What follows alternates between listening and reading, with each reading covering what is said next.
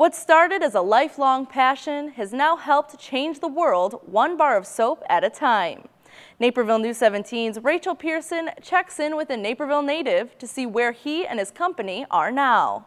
Soapbox Soaps was founded in 2010 by Naperville North High School alumni Dave Simnick, who wanted to empower consumers to change the world through everyday purchases. Soapbox's success is a result of his hard work and his hometown roots.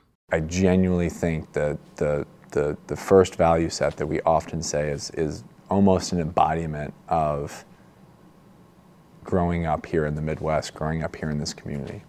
And that is that the type of people we like to work with and the type of people we hire are humble, hungry, and smart. And in that order.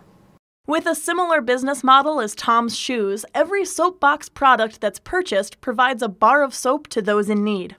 What makes them different, however, is their focus on empowering local organizations. Anytime someone buys one of our bar soaps, body washes, liquid hand soaps, we donate a bar soap to either local homeless shelters or food pantries here in the United States, or in tandem with one of our 50 different NGO partners that we operate in over 50 different countries around the world.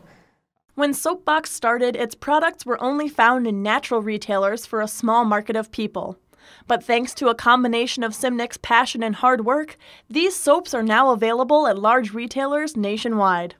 Currently, we're sold nationwide in Target. We're launching into around 20,000 locations in the next couple months. So all throughout the Midwest, people are going to be able to find us in various different stores that they probably are already shopping at. In a short 5 years, Soapbox Soaps has grown to be one of the leading conduits between a consumer buying a product and supporting charities both locally and abroad. Reporting for Naperville News 17, I'm Rachel Pearson.